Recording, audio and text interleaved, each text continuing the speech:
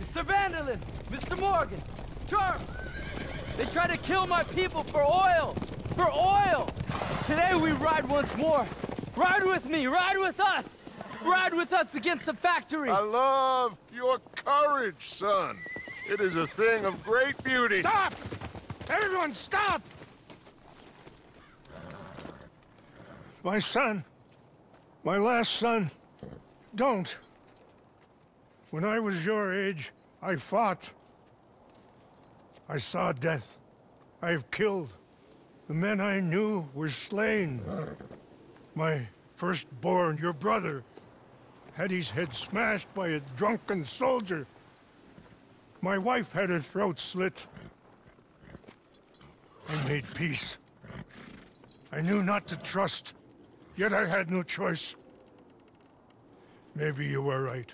Maybe the slow death is worse than the fast one. Maybe none of these men are good. Maybe a world in which they came to us is a world that we cannot endure. But endure we must. Father, you are tired. Do not die for pride, my son. We have suffered too much in this trick. The earth, the water, they have no pride. They endure, and we must endure. My only boy, my precious boy, do not mistake my strength for weakness. As your chief, I implore you. Your words mean nothing to me, Father. Don't. Ride with me! Now! Stop. Please.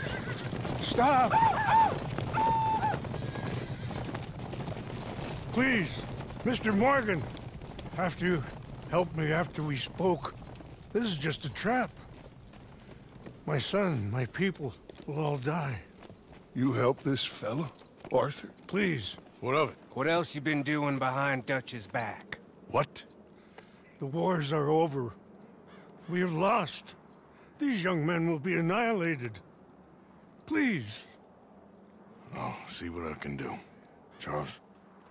Who else will come with me? Oh, I'll ride, Arthur. Who knows what other secrets I'll learn about. Who else? I will. And me. Me too. Oh, and me. I guess. All right, let's ride out.